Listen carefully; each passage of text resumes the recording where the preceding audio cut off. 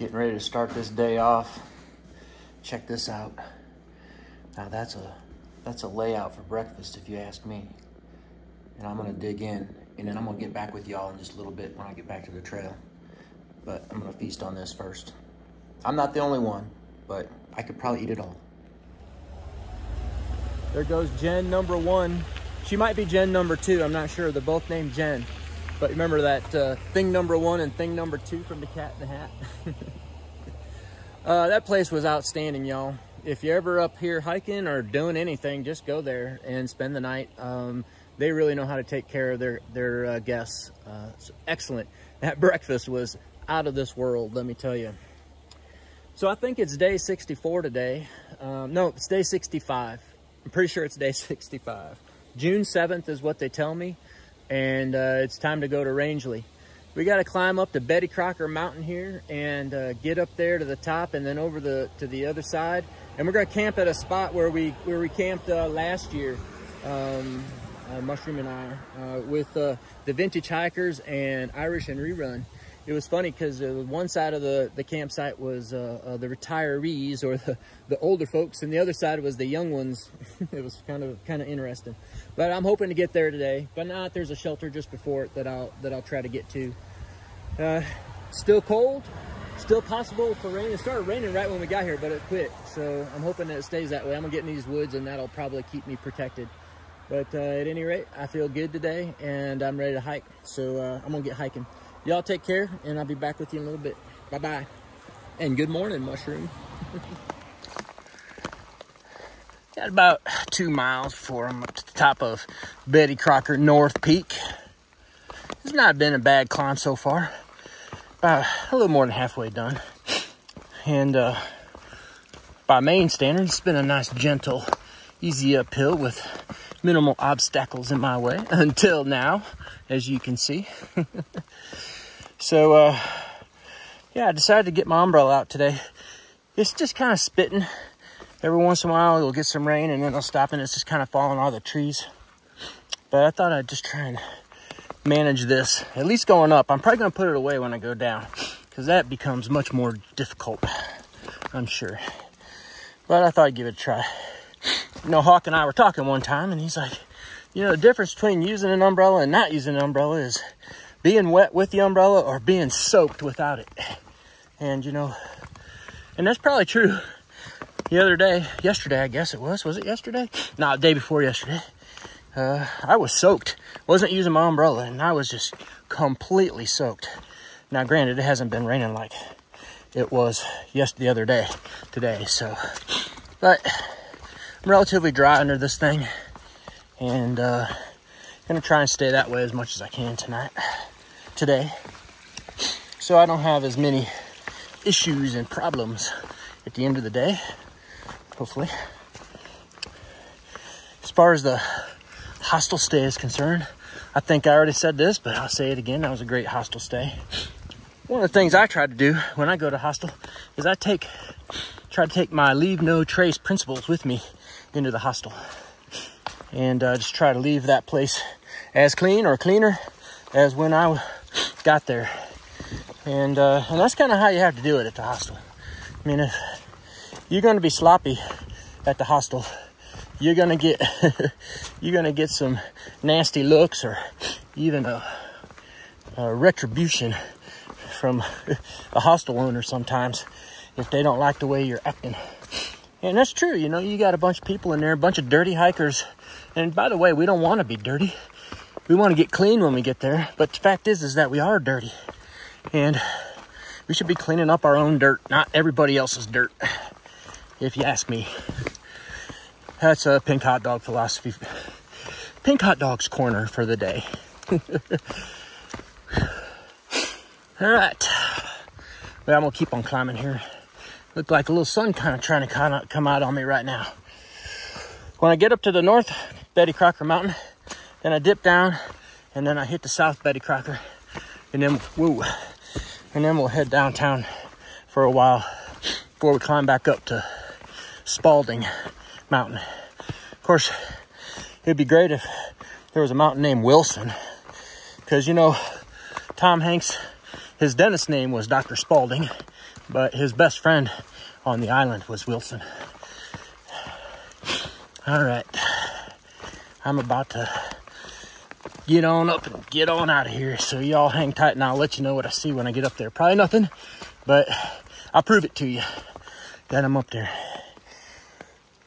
I'm gonna put this away so I can get around this. Made it. North Cracker Mountain, 4168.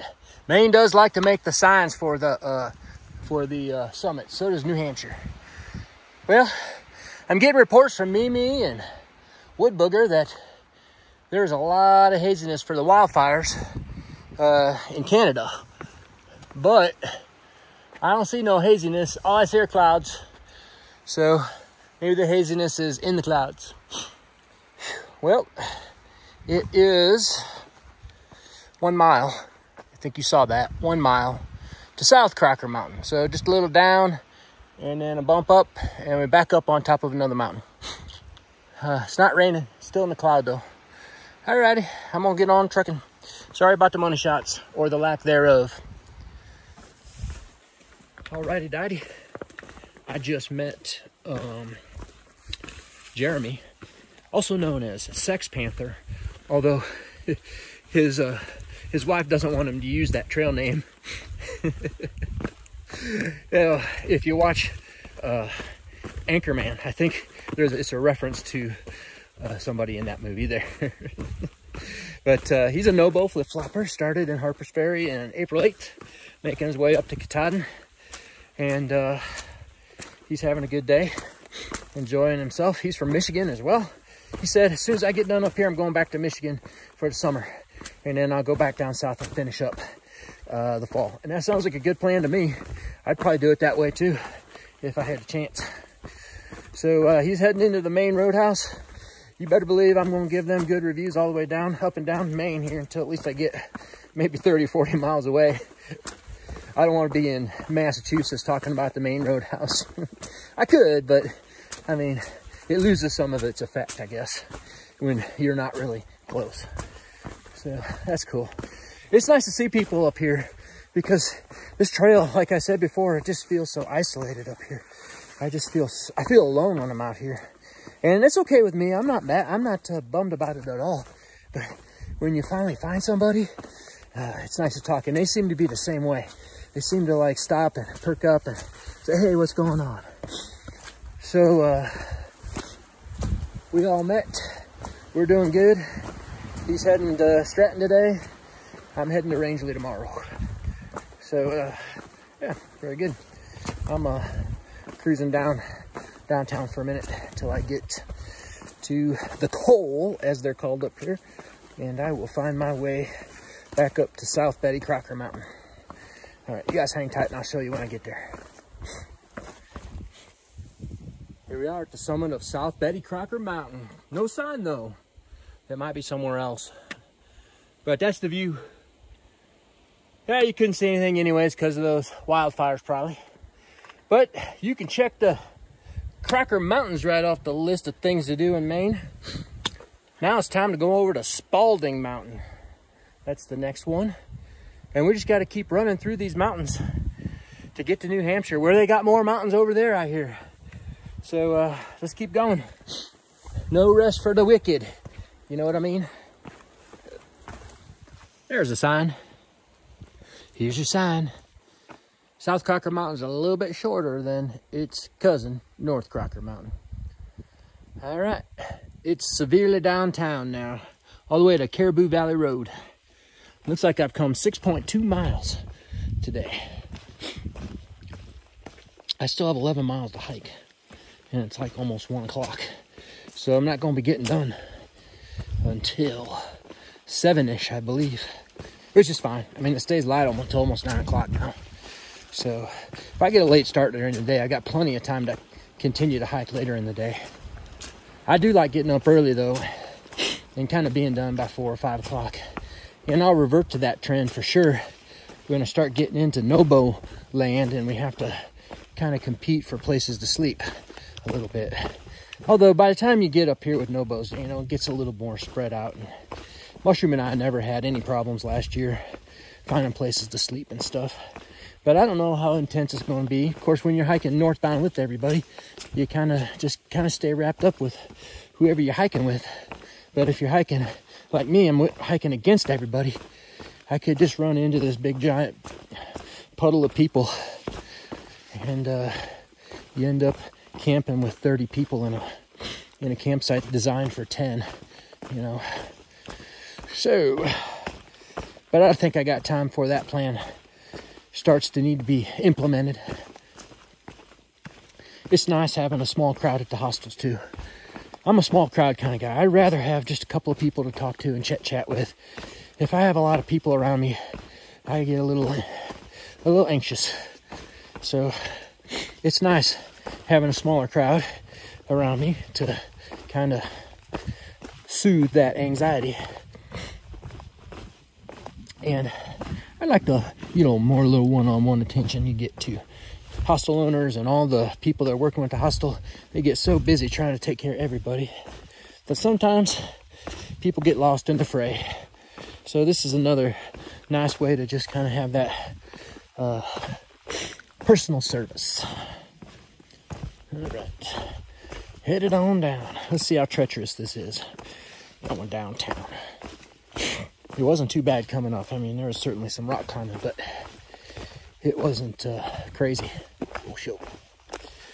All right, I'm gonna get off of this thing. Wow, look at that, y'all. Crazy. The clouds are lifting a little bit. It isn't much. It looks like there's a logging operation going on that mountain over there. Check that out. It's either that or that's the AT. It's just getting wider and wider. Oh, man. You got a little view and a little sunshine poking through over there too. Very nice money shot. Yep. Maybe I'll have a nice view when I get up over to Spalding and the others. I think you just kind of get up and pop up over that ridge where the tree clearing's going on.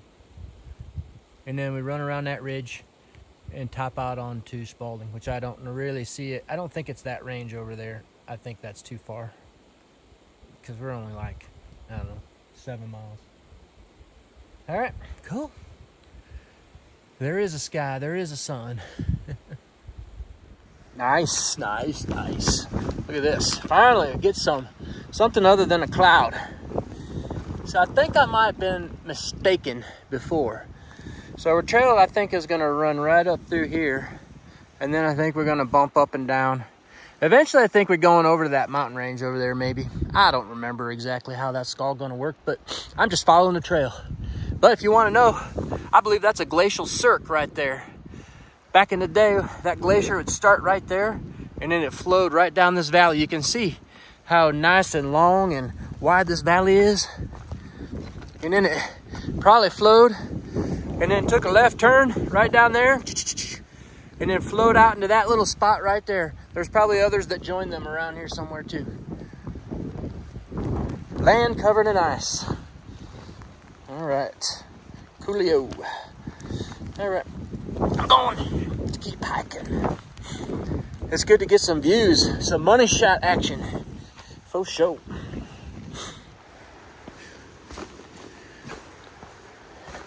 Can y'all hear that sound of rushing water?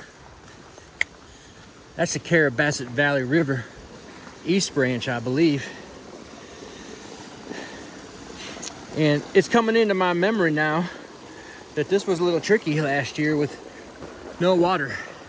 And right here is another mushroom and pink hot dog campsite. We camped here with Pyro last year. We set up our tent right there in that little spot. Pyro didn't get here until late. She set up right over there. Weird. Now I remember everything. This river sounds a little angry. So I'm wondering what the situation's gonna be.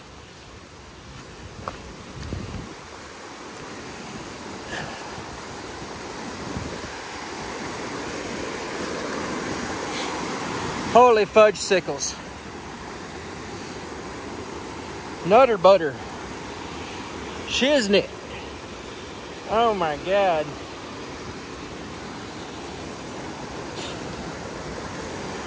There's that board. That board was there last year too. So it must not really get any faster or swifter or deeper than this.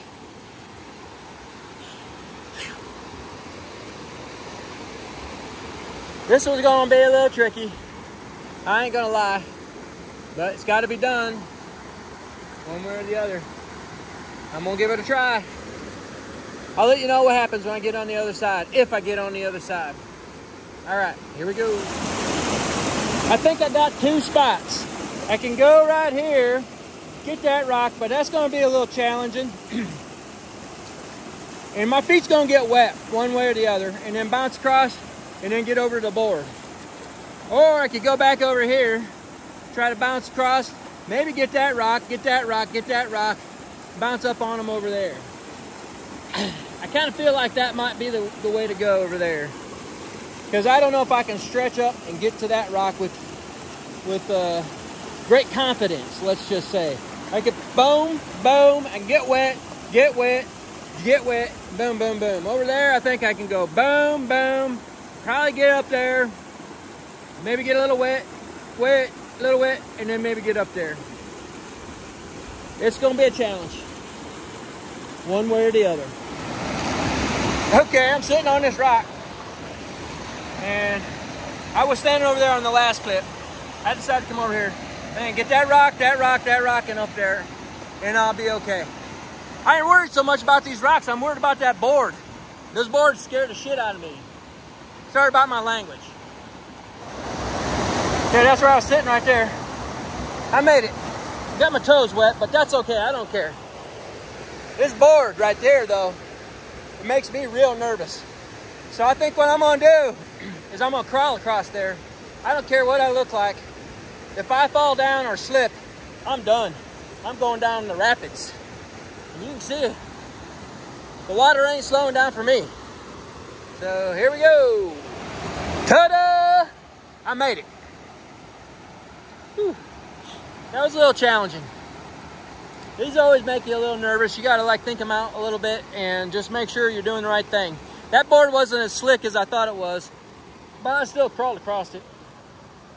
I ain't ashamed about it either. Sorry about swearing in there, but sometimes you gotta let one out. All right, I gotta climb up to that Spalding Mountain Ridge now. So that's gonna take me a little while. Today's a slow goer, that's for sure. I haven't got any trail where I can really make any progress with any normal pace, but that's okay. We're getting closer to Harper's Ferry with every step. All right, here we go. Woo-hoo. Nice little money shot as I climb up. There's that river that I crossed earlier, right there. Beautiful. Yeah, let's get back out here. There we go. Beautiful on a rainy day. And I have no idea where I'm at right now. It almost looks like that right back there behind me is the cirque that I was talking about before, and that we just went all the way down to that river and then came back up on the same side of the mountain, but it makes no sense. It almost seems like we would have had to come down over there, cross the river, but the river's right there too, so maybe it was on this other side of this ridge where I was coming down, and there's another cirque over there. I can't really tell. I'm lost. I know where the trail is. It's right there, because there's a white blaze. That's the way the trail looks here in Maine. Okay, onward and upward.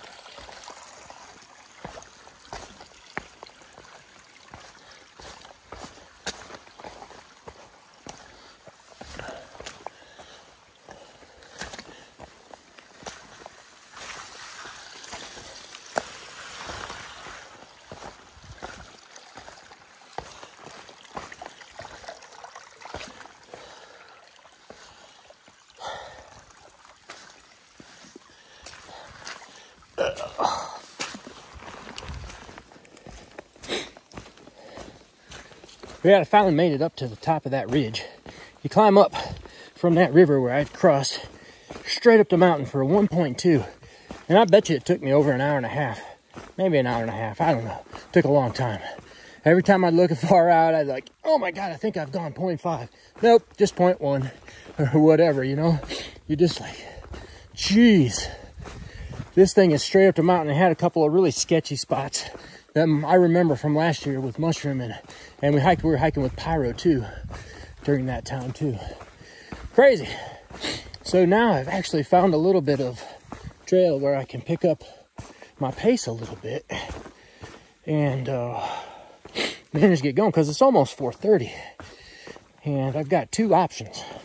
Option A is the shelter in about 2.5 miles. And then option B is this campsite that we camped at last year down by the waterfall on that old road, which is 5.6. So that makes either I shave off an additional 3 miles tomorrow, or just save that mileage for tomorrow. Let's see what I do. I'm not sure what to do right now. I'm cold. I'm wet. The shelter sounds nice, but getting into town a little earlier tomorrow also sounds nice.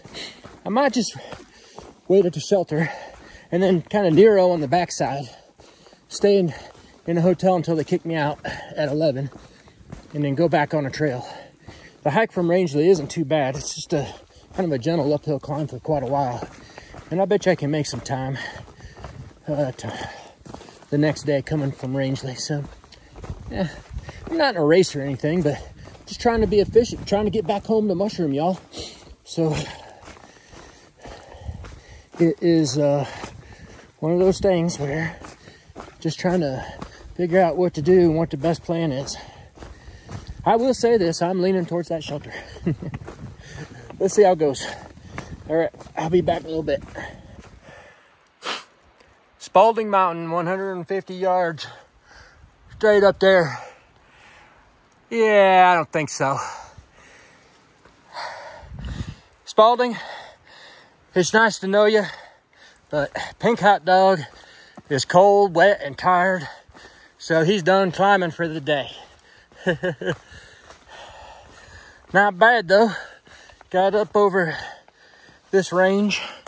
There's a couple other mountains that have side trails to them that you can climb, but I ain't no peak bagger today.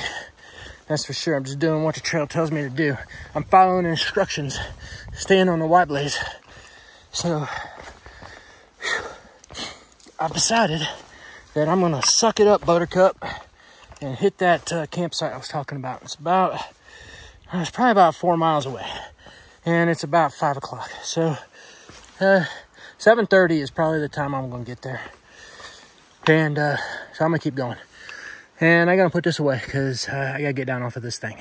All right, I'll check back in when I get there and give you a wrap up for the rest of the day, because I think the rest of the day is just hiking in the cold, rainy weather. All right, I'll see y'all in a little bit. One more mountain today, Lone Mountain, and it's lonely because it hardly was a climb at all. I didn't even really feel it. It's just basically must be a little blip, and they must named it. All right, I just gotta go downtown now. 1 mile to the campsite. I've been making good time on this trail. It has no water, very little rocks, very little roots, and I've been able to walk a good pace. That's pretty cool. I stopped by the shelter up there, the Spalding Mountain Shelter. That's where I was gonna stop, but I just stopped by and see if anyone was there. And there was 2 guys there, 2 nobos. One of them he told me I met him just past the Dragon's Tooth, which I don't remember. Of course, it's hard for me to remember these guys sometimes, but so that makes number 9 and 10. That's 3 today. And yeah, they were all set up in the shelter there. So I am just about home for the night, and I think I'm gonna have enough daylight to get all my stuff done. I believe I'm just gonna set up and get in my bag and just cook in my tent. I'm soaked to the bone again, by the way. And it hasn't really been raining at all. But in a lot of the trail today, these spruce tree saplings have been so close. And I've just been rubbing against them, and they're just wet, and they just transfer all that moisture to me. So my shorts are wet. The sleeves on my rain gear is wet, but I felt my shirt inside my rain jacket. And inside my rain jacket, at least on my chest, is pretty dry. My sleeves, I'm pretty sure, are wet. But I'm going to have to figure out a plan to try and dry out tonight. So that's where we're at. Okay, I'm going to put this away and get down there. I'll wrap it up in just a minute. Well, that's a wrap for day 65, y'all. This is my setup. I thought I was going to Mushroom and Pink Hot Dog campsite last year, but found out just before, right when I got here, I'm like, this doesn't look familiar. And figured out that it's 2 more miles down the road, and there's no way I was hiking another 2 miles. So this is where I ended up, right on the side of the trail. The trail's right there, and I found kind of a flattish spot to set my tent up, and called it a day. It's much warmer down here, and the wind there's really no wind at all, so that's nice. Compared to that shelter up there, when I talked to those fellows, it was pretty chilly, and the wind was blowing pretty good. So I think I'm going to be pretty happy down here tonight. I'm still cold, don't get me wrong. It's not like 75 degrees down here, but it's better.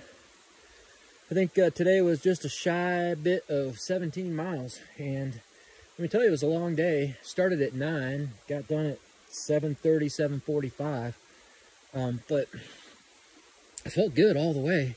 It was just a slow go. It's just hard to manage rocks, roots, water, climbing, coming down, going up, everything you got to do in Maine just to kind of get through your day. I mean, normally down south I was maybe averaging a couple miles a day, a couple miles an hour, but up here I think today I averaged about 1.3 or 1.4 miles an hour. So it was kind of slow going. I did have some nice trail towards the end, so I was able to get here a little earlier than I thought I was gonna. So that's good.